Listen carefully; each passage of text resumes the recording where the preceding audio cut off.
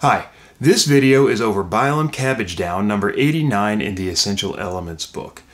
This video is intended as a play-along lesson, so I encourage you to have your instrument play along with me at the spots in the video where that's appropriate. Take note of what time certain things start so that you can go back and try them again as you need to. If you are a bass player, please check the description. There is a supplemental video for bass players because there are some specific things about playing Bile and Cabbage Down that are a little bit different for bass. Violin, viola, cello should be fine with just this main video, but bass, there's just a couple of things. So it's a kind of short video, but I encourage you to check it out if you're a bass player. Bile and Cabbage Down is a traditional bluegrass tune. It's been around for a long time, and pretty much anyone who learns how to do any kind of fiddle music learns how to play Bile and Cabbage Down.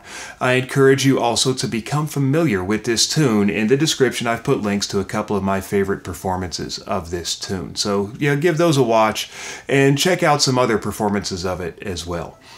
The tempo I use throughout this lesson is 96, and that's because Essential Elements Online or Smart Music, if you have it, uses 96 as the tempo.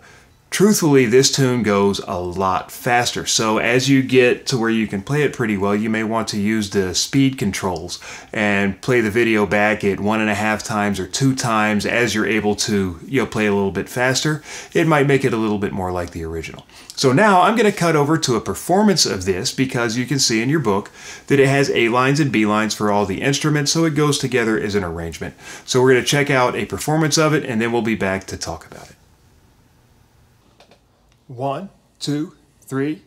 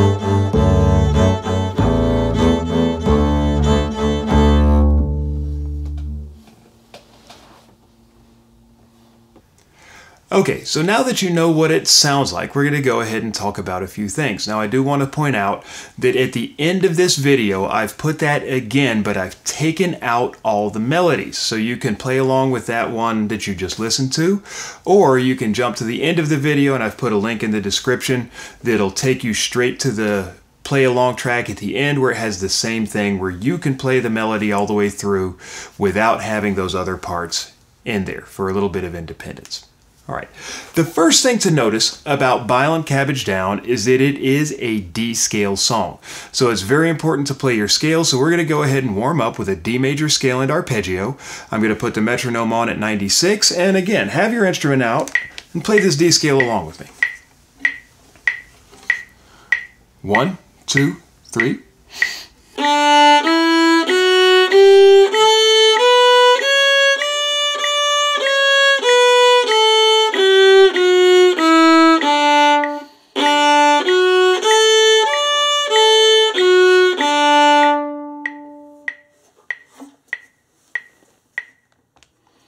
All right, and again, take note of where that started, and if you need to play your D scale through a couple of times to get it right, then go back and play it a couple of times. That's very important. Next thing to notice is that Bile and Cabbage Down has this repetitive rhythm. 1, 2, and 3, 4, and 1, 2, and 3, 4, and. So you've got to make sure that you really have that solid in your bow. So we're going to go ahead and play the D scale again using that rhythm, and we'll go D, D, D, D, D, D, E, E, E, E, E, E, one measure of each note. A little bit more advanced, if you're just working on getting that rhythm to happen in your hand, then, go ahead and just worry about that. But in the bluegrass style, it's typical to accent on the offbeats. So I'm going to go ahead and play it 1, 2, and 3, 4, and 1, 2, and. If you can get those accents to come out, then you'll be a little bit more working on the style of bluegrass music.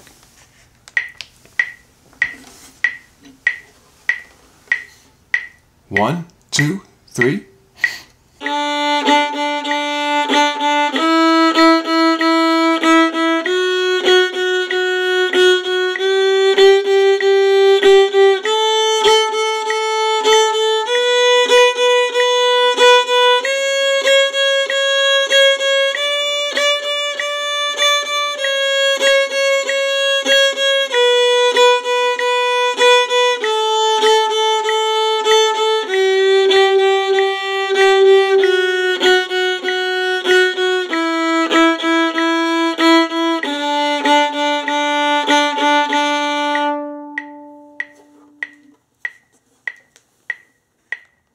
All right, so now one of the things that gives people a little bit of trouble with that rhythm, so maybe you got it just right and that's wonderful, maybe you had a little bit of trouble with it.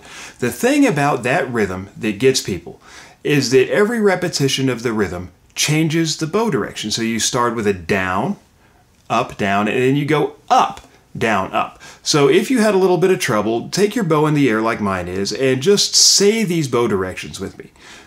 Down and up. And down and up, and down and up, and. If you're having trouble keeping that rhythm going, it's probably because of that changing in bow direction. Take your metronome, put it on 96, and do bow in the air and just say those bow directions until you get it, and then go back to that scale and try it again. That's one of the things that really gets people on this rhythm. Speaking of the accents, if you feel like you're ready to try and put in those accents, let's talk just for a moment about how to make the accent. It starts with a little bit of extra weight at the beginning of the note, coupled with a small burst of speed. Now you've got to be careful with what you do with the weight. So we know that there's three things that affect your tone quality: bow weight, bow speed, and bow placement. Bow placement is you just want to have a straight line here halfway in between the bridge and the fingerboard. I call that playing on the bow line. So you want to be there on the bow line. Your weight in this starts off with the stick bent and then immediately releases it. So it's not a steady weight to get that accent. Weight at the beginning, immediately released. And you get your weight by twisting just a little bit into your index finger. So your thumb is bent, goes up, your index finger goes down. So it's this motion, and that's true on every single type of bow except maybe the German bass bow. We'll talk about that in the bass video. So you want to lean into your index finger. These other fingers stay nice and relaxed, and your stick should bend a little bit. Now the trick to this is that the weight doesn't stay like that all the time. Once you start playing the note, you release it. So what you're going to want to practice doing is this little bend the stick, release the bend. Bend and release. And these other fingers aren't really involved. It's a very relaxed thing. Your thumb and your index finger are all that do it. So you may just want to practice pulsing the weight in your bow. And then quarter note, lean in, bend the stick. Quick motion with an immediate release of that weight, and that's going to give you an accent. Then you want to try that down bow. So you're going to start up bow for your quarter note. You get to here, bend the stick a little bit of burst of speed while you release the weight. I'm going to put on the metronome, and we're just going to do some open Ds. You can do this with me. 1, 2, and 3, 4.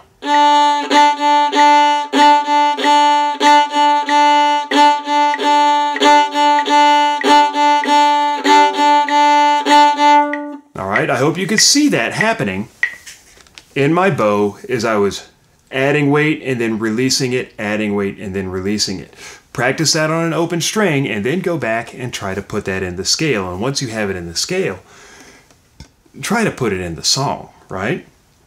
Okay, some other things about Boil 'em Cabbage Down is, there's only 4 notes in the song. So it's not a complicated song like that. You just want to be careful that you are keeping your hand in really, really good position. So we've been talking about some bow stuff. Let's talk about some left hand stuff. Starts on an F sharp. When you place your F sharp, do you see what my 3rd and 4th fingers are doing while I'm playing my F sharp?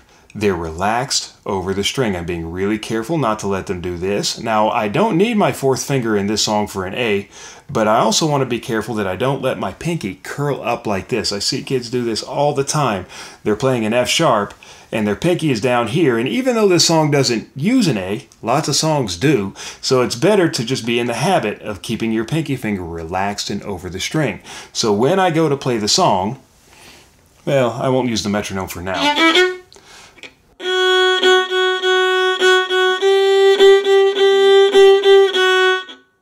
I go to G, my G finger's right next to the string, I go back to F sharp, and I just relax my G finger a little bit. It pops up a little bit all by itself. I don't have to lift it off the string. So as you're coming down at the end, I'm going to jump to the last 2 measures. As I'm lifting these fingers up, notice that I'm not really lifting them. Rather, I'm just relaxing them one at a time so that by the time I'm playing my open D, my fingers are relaxed all over the string, and that way I'm ready to use them again. All right, and that's very important. All right, I think that's the main stuff about Boil 'em Cabbage Down. The next thing you need to know is a bit of a bonus round, and I'm going to go over the bonus round in another video. And that's that bluegrass music is an improvisation style. So once you get the hang of this, you should actually be working on making up variations to go along with it. So I'm going to encourage you, again, check out the description, and I'm going to put a link to a separate video that goes over how to make up your own version of Boil 'em Cabbage Down. At this point, I hope you enjoyed this video. I hope you found it helpful. Please like the video, subscribe to my channel if it did help you, and now we're going to cut over, like I said at the beginning, to that same performance I did at the beginning, but with all of the melody parts taken out so that you can use it for practice. So again, I hope this was helpful, and remember, keep practicing. 1, 2, 3,